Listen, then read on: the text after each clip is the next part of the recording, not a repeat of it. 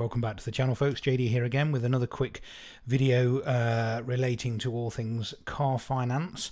So apologies, last night I was intending on releasing version 5 of the PCP spreadsheet with the new overpayment function, but literally I'd spotted something that wasn't working quite as it should have done. It's taken me some considerable time of tinkering to actually get it working, and I think it's working, but please do, anybody who's already obtained a copy and who will shortly be getting their hands on this latest version, do please tell me if it's not behaving as it should behave. I have compared it with some mortgage overpayment websites, and it's comparable, so I think it's there. So I just wanted to run you through it, and then anybody who's already subscribed will subscribe to the spreadsheet, that is, not necessarily to the channel, will receive a new version. So essentially here it is. After some feedback on the previous video where somebody described the colours as, I can't remember quite what they said, but garish or something along those lines. Yes, I agree. So I've toned the colours down again. I'm not a colour designer, as it were, so bear with me if you don't like the colours, but I've tried to make it a bit tamer than the bright blue and the bright red. Okay, so let me just take you through the added functionality. So I've tried to, first and foremost, I've tidied up the spreadsheet so it won't show any errors anymore. So if there's nothing on the spreadsheet, you won't get any errors that the spreadsheet previously used to produce. So I've got rid of all of that. Essentially what you do is, as before, you enter anything into the grey boxes now. So essentially, let me just get rid of these bits so we can start from scratch. So what I'll do is I will show you 3 uses for this new spreadsheet: PCP, HP, excuse the dog barking in the background, and mortgages, because somebody the other day emailed me and said, could you use this for mortgage calculations? And as I said at the time, I don't think there's any reason why you couldn't do. So I've now extended this all the way to 35 years now, because obviously longer mortgages are fairly common now. You know, gone are the days when you had a 25-year mortgage.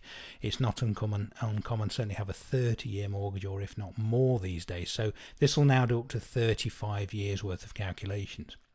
So let's take a look at a simple HP agreement first. So let's say, I don't know, it's £10,000, deposit of £2,000, so you're borrowing £8,000.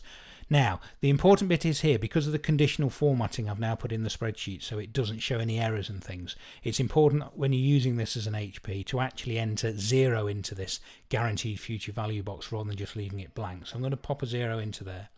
And then the starting month we'll say is July 2020, and we'll say the APR is, I don't know, 4.9, which gives us an equivalent annual interest rate of 4.79. And we'll say it's a 36-month agreement. Again, the important bit there is, as we've talked about many times in the past, make sure, if you're certainly doing it with PCP, that you enter the number of equal payments, not the number of months on the agreement in total. So for example, if it's a 48-month agreement and it's 47 equal payments, with month 48 being the balloon payment or the guaranteed future value, make sure you enter 47 in there and not 48. So we're going for a 36-month agreement. The 3 months I'm not going to dwell on too much. That was kind of, I did a video on that a few weeks ago. As we're coming out of lockdown, it seems quite common for manufacturers to offer kind of what they're calling 3 months, or months on us if you like, and that's where you effectively don't have to start making a repayment for, say, you know, rather than 1 month after you collect the car, it might be 4 months after you collect the car, so you're getting kind of 3 months extra free. So I'll leave that blank, and as you can see, it's telling me, as it's always done in the past, monthly payment $239.03 gives us a VT point of 14 months roughly, because this is a straight HP, so it's a lot easier to reach the VT point. And up here, look, it's telling me what the total charges are, so £604.91, and with overpayment £604.91, because we haven't put any overpayment information in yet. I've also highlighted when the agreement finishes with a yellow box there, look, and then obviously where there's a 0 required payment because you've paid off the agreement, if you like, I've highlighted that in green. So with no overpayments on this example, it's £239 and 3 pence a month.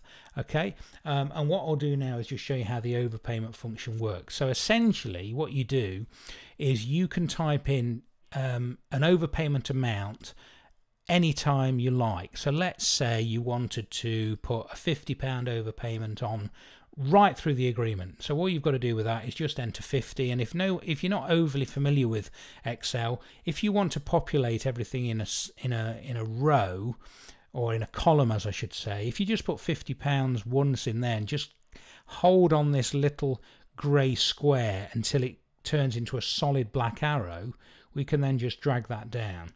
So let's say I'm going to put £50 a month on for the whole 3 years. Straight away you can see that we've repaid the agreement earlier, so our last payment, look, is less than all the others. So in month 30 we've now just got to pay 66.46.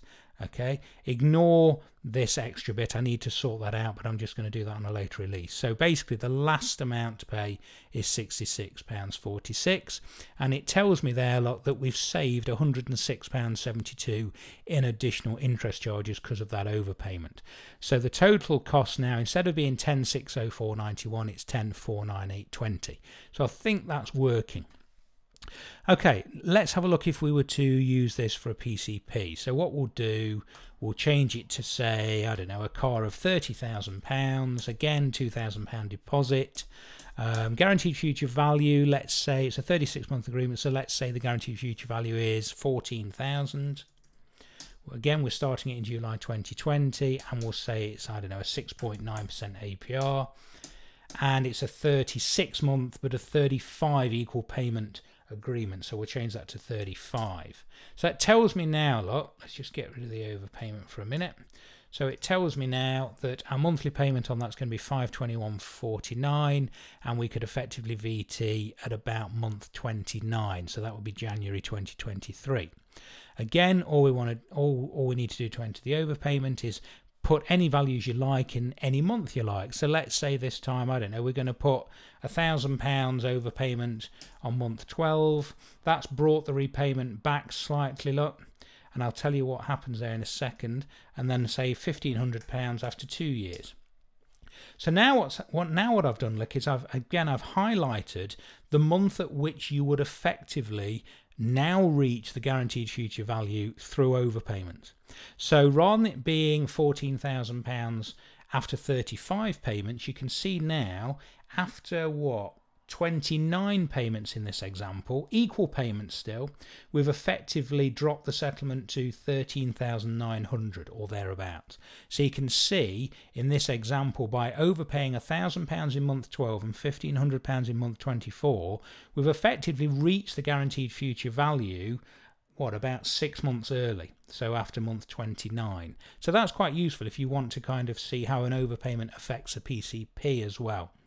If you carried on running it further for the same 35 months, your final value would be 10,700 instead of 14,000. Now, I've never done this on a PCP, so it might be that when you reach the agreed guaranteed future value, so in this case at month 29, you might have to then make a decision on the car. So do you want to give it back, etc. So it might be that what we've done by overpaying is just brought the end of the agreement sooner, so effectively you got more equity in the car at that point. Okay, so that seems to be working quite nicely. And the last example, in this case you see we would have saved £655 in interest charges, which I think sounds high, but it looks right. Do tell me if you spot any errors on here, as I say. Let's do one more example. Let's say we wanted to use this as a mortgage calculator. So obviously no guaranteed future value on a mortgage, so enter 0 there. And then let's say it's a £200,000 mortgage, no deposit obviously, so we're borrowing £200,000. We're starting this month, and it's, I don't know, 1.75. Mortgage rates are very competitive at the moment. And let's say it's for 25 years, so that's 300 months. So there you go. It tells me my standard repayment is £822 a month. Total charge is £46,000 on a £200,000 loan. And you can see all the way down to the very end, we've now paid it off there. Okay.